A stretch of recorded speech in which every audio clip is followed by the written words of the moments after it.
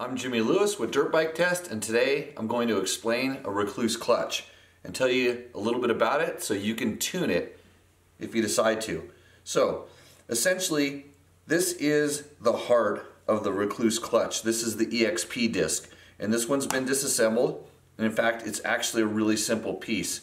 Here is a fully assembled EXP disc, and this is the heart of what the Rekluse clutch is built from. And what it's made of is essentially, they're almost like friction discs, but they're on an expanding platform. And they grip just like a normal clutch plate, and they're built with wedges. And these are typically different weights, and they ride on little ramps. So this surface here rides on these little ramps inside of here. So it goes like this and basically just slides back and forth. And then this whole unit is compressed together by these springs. So these springs are in here, and it's held together with these little pins and fasteners there. And all of a sudden you have this clutch plate that can expand as necessary. So what I'm going to do is show you how simple this is. I'm going to go ahead and rebuild this particular one, which is out of a bike that we have that has a lot of hours on it, and it's actually quite worn. One of the wear parts on this clutch is on these ramps, these little Teflon pads. Those need to be replaced on this one, and then also on these plates inside of right here on these wedges, there's wear marks. And so right now I need to replace the Teflon pads and then these two plates on this one, and it literally has about 500 hours on it, so it's had a long life. So I put the wedges back in place. Next I'm gonna assemble the discs, and then on each side there are 3 of these fasteners with the springs. They go in like that, and you can see it has a little T on it that holds it in place. So what I do, and you simply find it goes down like this, in, and it's a 1/4 turn quick connect. So like that, like this. So you put it in like that, turn it like so, in, turn it like so, then you flip it over and do the other side. So there's ways to tune this Rekluse clutch, and there's 2 main ways to tune it. The first is with different springs. So Rekluse has a number of different springs, and in their manual they always give you a couple of tuning settings. They call one soft or early engagement. There's standard, which is medium, and then there's a more aggressive engagement, which means it waits longer to engage, and that's usually by using essentially a stiffer spring. So here's how the Rekluse clutch works. As this disc is spinning in the clutch pack, the inertia and the weight starts forcing these wedges out, and as you can see, it expands.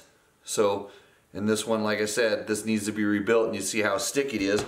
This one's a brand new one out of one of the new Hondas that we've been testing, and you can see how smooth that slides. And that's essentially, and it does all of them, and this disc expands, and that's what's modulating your clutch pack. The reason it works is because it doesn't care about anything. It doesn't, like your hand, it's not reacting to something. What this is doing is at a certain RPM, a certain speed, no matter what, it's going to expand and compress the clutch. So when your motor starts bogging down, these wedges go in, the clutch starts to slip. You start accelerating, the wedges go out, and they start expanding. So this is the heart of the Rekluse clutch system. This is called the EXP disc, and the tuning factors, like I say, are the springs. So when you change the springs, which is as simple as taking this out like this And then this is technically a blue spring, and then you can change it to the different colors based on their chart and what you need. And you go around, and sometimes you only replace half of them on one side, sometimes you replace all of them. It just really depends on the setting chart and what you're trying to accomplish. And in my experience, when you are changing the springs, that really changes the speed that the clutch is spinning at, where it engages. So when you want it to engage at a lower RPM, you would go to a lighter spring, which allows it to expand sooner. And so essentially it engages at a lower RPM. If you want it to engage at a later RPM, you go to a heavier spring, and then it waits longer to engage at a higher RPM. So the advantage of, you can get like a more aggressive feel when you use the heavier springs, and it also waits longer. But the downside of that is that sometimes when you're using your brake, it disengages sooner, so it freewheels sooner. And so it really depends on what you're looking for. Some people want they want it to wait longer, slip longer, or wait longer to engage, so the bike has more power. Typically on the smaller bikes, sometimes they want them to engage a little bit later so it doesn't bog the bike down. So that's what the springs do. It changes the RPM at which the clutch engages. The other thing that you can change is these wedges. So by going to a heavier wedge, and they make heavier and lighter ones, it really depends on which model and what they have available, but they're marked. They have numbers and letters on them, so you know which ones they are, what weight they are. And when you go to a lighter wedge, it's a softer engagement in my experience. It doesn't feel like it bites as hard, and it also releases a lot quicker. When the RPMs come down, it seems like on the lighter ones, the clutch is a little bit more, it's a little quicker, like you were snapping it a little faster with your finger. When you go to heavier wedges, that typically has a more bitey, is the only way to describe it, a more bitey kind of feel when they engage. And then it also seems like it stays engaged longer, and sort of the engagement comes off slower, which is, I think it's a little more of a trail riding setting. I would suspect that if I were setting one up for motocross, I would want the more light wedges, because it'll slip a little bit better, it'll give you a little bit better of a roll on. But then when you decide to shut off, those things kind of close down, where the heavier ones maybe are a little bit too lazy on the deceleration. So it's something that you really have to decide what you're feeling. Generally, Rekluse does a good job with putting the right wedges in the clutch, but if you're looking for a little additional tuning, and it does make it so you can get any kind of feel that you're really looking for.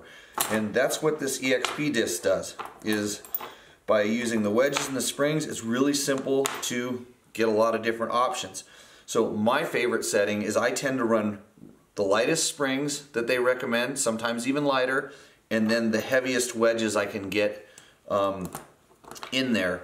And on the smaller displacement bikes, sometimes I like to have a mix of a kind of a more medium spring with the heavy wedges, but some people feel like the bikes just don't have the snap. They lose a little bit of the snap they kind of get.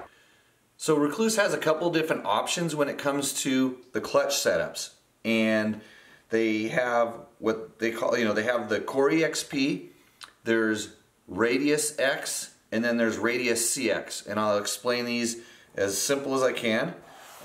You can look at their website and see what they have. So everything is based around this. One other thing that Rekluse does is they have what they call torque drive clutch plates. And these are their own proprietary clutch plates. They're made out of a much thinner material, and compared to a standard clutch plate, so when you look at the width, it's even a little bit less than half of the width. So what they do is they stack more of these plates into the same clutch basket area, or you get the same amount of plates while still using this thick EXP disc. So you have the same friction surface in there. So Some options will allow you to use the EXP disc, your clutch plates, and most of the time Rekluse will bring in their own clutch springs that hold the clutch at a different tension to make everything work properly. So that's on the core EXP setup. That's what you'll see. When you move up to what they call the Radius X, then you get a full pack of their clutch plates matched with the EXP disc, and then they'll have a certain spring setup that works in conjunction with all of this. So you're kind of getting a little bit better friction or something where they feel that, you know, with the more plates in there, working with the EXP disc, you're in a better place using that. So that's Radius X. And that on a cable bike makes it so the clutch feels like the cable's always tight. Okay, you don't really have the kind of the modulation and the free play that you would normally work. And the clutch doesn't actually work like it normally does. On a hydraulic clutch bike, because of the way that the hydraulic clutch self regulates, you don't have that kind of a problem. But then when you go to Radius CX, which is their top of the line thing, then you're using an entire basket, a proprietary basket that they have that's a really trick piece. You're starting to use a different metal plate that indexes into, so they're using their own, not only frictions, but they're using their own drive plates, and then whatever springs they determine for the right spring rate. But the big thing here is you have an adjustable ring inside of here that actually stops the clutch. It holds the clutch open so it's not constantly compressed. So the lever, you don't use your cable as your adjustment for the free play gain, essentially. This is what sets that. And it's a little bit tricky to set for some people. For other people it's really simple. There's a pin that you set, and you do a certain amount of spins. It's kind of stuff you're familiar with if you've done it with the hydraulic one or whatever, but it's very well explained in their manual. And they also have really good online videos as well that goes through the exact setup, how they want you to set up that clutch. So the Radius CX is kind of top of the line for the cable things, but it really all centers around this EXP disc, which is a very simple thing, just highly engineered and you know, tuned. You know, years of learning. I remember when these used to have ball bearings on them, and the original Rekluse was based on a big giant top plate that had ball bearings that ran out. So stuff's really come quite a long ways in a short period of time. And if you haven't run one, for sure everybody says, yeah, they're for old guys or they're for people that don't know how to use the clutch, and they definitely work for that. But I use them on all of my personal bikes because they work so good, I don't have to actually use anything with the clutch. It does it all by itself. So we have a nice tech tuning section on Dirt Bike Test where we talk in detail. We wrote about all this stuff, but hopefully this video kind of gives an explanation. And if you have any questions, for sure leave them in the comments, and we'll see you out in the trail.